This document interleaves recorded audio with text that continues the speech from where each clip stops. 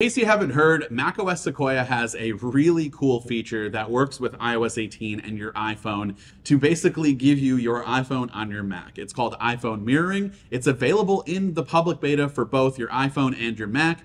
And I'm going to show you how it works because it's incredibly good. Like, it works really, really well. I kind of don't have words for how well it works. I'm very, very shocked.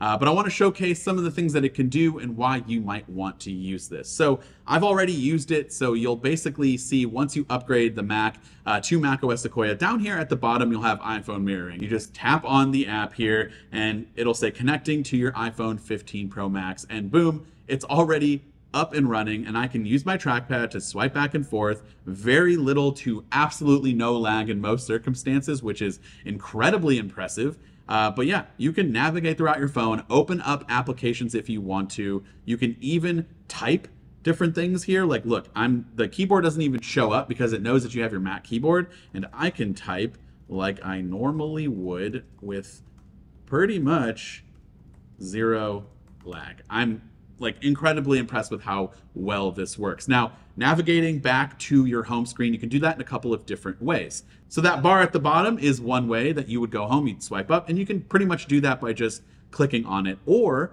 if we open it back up, if you go up to the top right corner, you'll see two different icons. This grid icon here is one way to go home, and this little phone icon here that has multiple apps is your app switcher. So here is your app switcher. You can swipe through all of the apps that you have open. And of course, if you want to use your keyboard, you can just do that instead. So home screen is Command 1. I believe app switcher is Command 2, and app 3 is Spotlight Search. And so really seamless, really easy to use, and I'm still just blown away at how well this works. Another big reason why you'd want to use this is when you have apps on your phone that don't exist on your Mac and you don't want to keep pulling out your phone because you have so many notifications happening. Maybe, like for me, I use the Eufy security app for my Eufy cameras outside of my house, and I've got a couple of alerts here. If I go over to the control center, you'll see, or the notification center, you'll see all of the notifications with the little iPhone icon next to them. Obviously, that signifies that these are notifications coming from my phone. And so I have one here that says backyard security. Someone has been spotted. So I can go ahead and tap on it, and boom, there is my notification quickly opened up on my iPhone mirroring app here, and I can see my family's running around in the backyard. This is fantastic. This is a game changer for me, who gets a lot of these notifications and kind of want to make sure that, you know, everything's all right at home. Maybe there's a package that needs to be left, and I can just easily interact with the person at the door. It's a game changer. I don't have to use my phone anymore. I could put my phone in my bag and leave it there and use my phone from the comfort of my desk on my Mac. And that is already in itself worth it to me. Here's a perfect example of a real life use case for this. My heating and air conditioning ducts in the studio are very loud, and it will pick up on the microphone. I do my best to suppress it, but you can still kind of tell, especially if you're wearing headphones. I usually want to turn off the AC while I'm shooting. And so look, it came on during the middle of this, and I can go into the Ecobee app, and I can go ahead and turn off my HVAC unit right here. I don't even have to move or take out my phone. That's perfect real life example of how this is useful to me. Now, if you're wondering what your iPhone looks like during this entire process, really it's just a notification that says your phone is being used by your laptop. And that's pretty much it. If you don't have always on display, you won't even notice that it's on.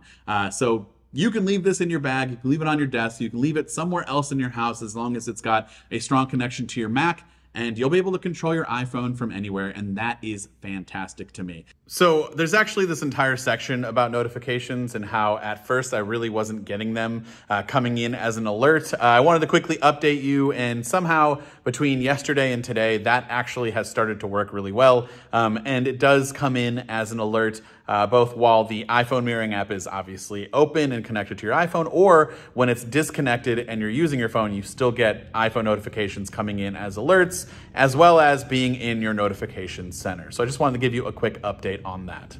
Another fantastic use case for this is the ability to drag and drop media or files from your phone to your Mac, or from your Mac to your phone. And you can do that all in iPhone mirroring. And that is something that's unfortunately also not working right now. And I think that's just something that's not enabled, or again, could be a bug, but when that does work, it'll be amazing, especially if you're a content creator like I am, or maybe you're just a everyday person who likes to post on Instagram, but you're working on a photo on your app, on your Mac, and you want to be able to just easily, put that on Instagram without having to use the website. You can use the iPhone app instead, where you have more tools available for you, and all you got to do is just drag that photo from your Mac to the Instagram app and automatically upload it. For me, I can export a short from Final Cut Pro, immediately take that file, upload it to Instagram using iPhone mirroring, use the editor. You can do all of the things that you might not be able to do using the desktop website or like third-party, social media management software.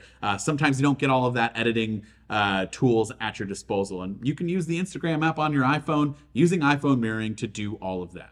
So yeah, that's iPhone mirroring in a nutshell. I would love to hear from you in the comments down below. Maybe there's a use case that we haven't thought of or talked about that you would be using this for and you would find it incredibly useful. Let me know down in those comments. This has been Dan with MacRumors. Thanks so much for watching, and I hope to see you around in the next video.